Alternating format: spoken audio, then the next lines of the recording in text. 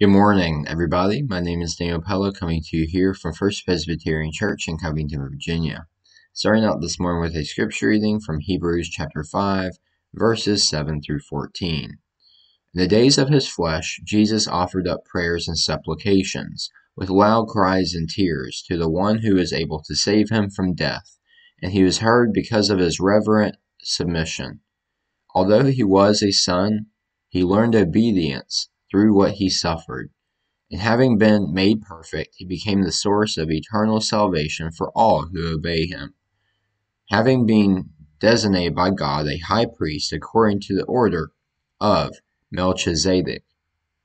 About this, we have much to say that is hard to explain, since you have become dull in understanding.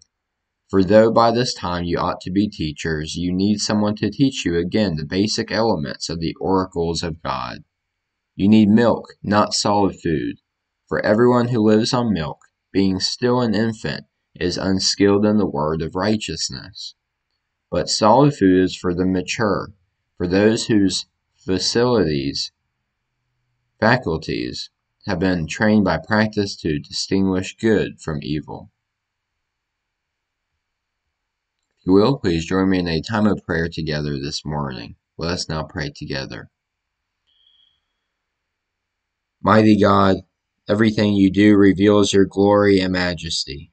Open our eyes to what you are doing in our lives. Let us marvel at your good gifts and your wise provision.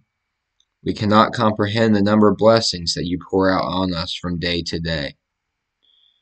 As we are reminded of you every day when seeing your amazing acts happen in our own lives, we pray that you fill our hearts, our minds, and our souls with your Spirit today. Transform us, Lord, and make us more like you. Through Jesus Christ, our Lord, we pray. Amen.